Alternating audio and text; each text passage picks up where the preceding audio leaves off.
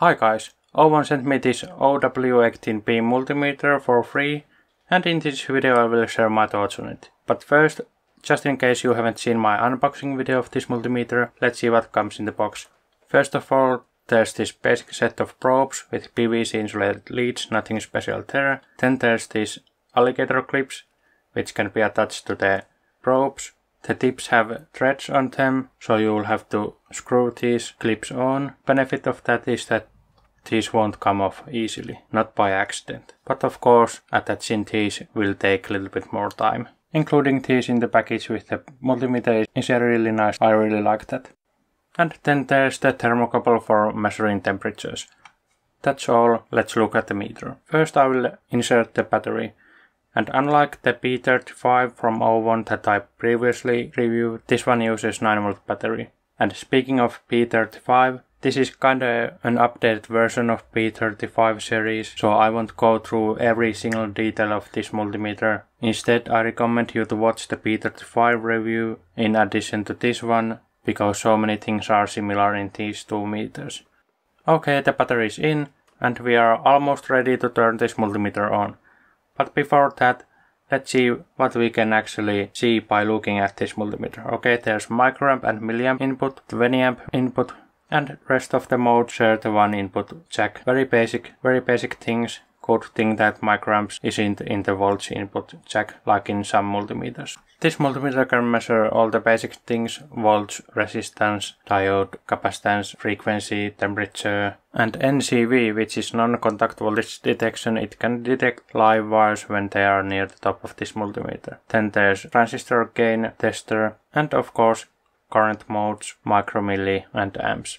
And apart from one difference, the buttons are very basic. There's range, which can override the auto-ranging mode, select, which selects different modes. There's this backlight hold button, which I will show you just in a moment. And the frequency duty cycle / delta button also has Bluetooth functionality. Bluetooth on this OW18B works just like in the P35 series, and I have shown that in my previous video, please check that out.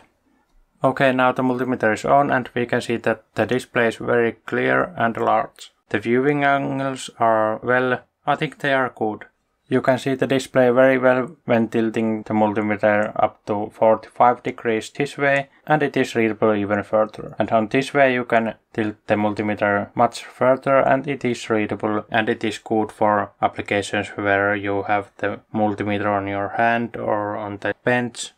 But if you have a coworker on the other side of the table, he or she may not see the display very well. But for many hobbyists that is not a problem. Next, let's see how's the backlight. First of all, it is bright. How is the display in the dark with backlight on? How readable is the display? Well, it is very readable, but does it affect the viewing angle? And it does. It has a little bit of negative effect on the viewing angle. The display is almost unreadable when tilting above 45 degrees this way. But usually you don't need to look at the multimeter's display from that direction. Then comes the boring part, measuring the accuracy of multimeters. Like many others have said, modern multimeters all have basic accuracy that is enough for the hobbyist. Here I am testing voltage references of 1.25 volts and it is spot on. Maybe one count off, maybe not even that. And same goes for the 10 volt voltage reference, that is spot on as well.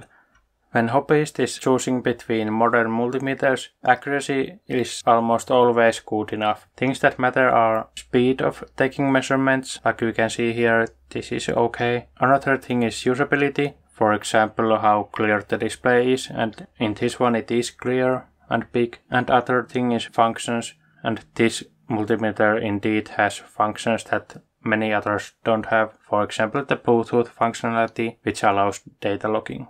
And if I haven't said it already, my target audience is electronics hobbyists, not electricians, not the professionals, the hobbyists. And for them, these features that I listed, those are, at least in my opinion, quite important things. I have recorded the speakover at a different time, but on this part I have the actual beeps that multimeter makes recorded by the camera, and there's something wrong. It might be the contacts on these probes, I have gold-plated leads, and just like for example Paul from Learn Electronics, I'm going to test with better leads just to make sure that we are not testing the contact resistance of the leads or probes, but the multimeters continuity tester instead. I think it got a little bit better with these better leads. It's not terrible anymore, it is usable. I happen to have some precision resistors on my desk, so let's try them. Just to prove you that the resistance measurements are just as accurate as the voltage measurements. I don't have any capacitors or current sources that are accurate, so these should be enough for accuracy testing. I have 10K resistor, it shows 10.00, that is perfect. Then I have this 3K resistor, and it shows basically 3 kilo ohms. No problems there, maybe one count off, that is perfectly okay. Enough of the testing, let's take this multimeter apart and see what's inside. So I have removed the battery cover, then there's this rubber boot. You can see there's some kind of lip or groove in here, so that rubber grabs really well to the body. You can see I can't slide this off, I have to kinda pull it up, then slide it off, so it holds into place very well. That is nice design, just like it should be. After taking that holster off, there's 4 screws, one in each corner, and after taking those off, we can separate the two parts of the body. And there's one thing I have to show you. There's this overlap between the halves of the body. Some call it blast protection, and it is there for think about sparks flying from inside the multimeter. Now they have to go through this long path between these overlapping lips of the body halves. Now we can see where the magic happens. The PCB of this multimeter. And let's see, input jacks are on the right side. There's a fuse for the 20 amp jack and a poly fuse for smaller current modes.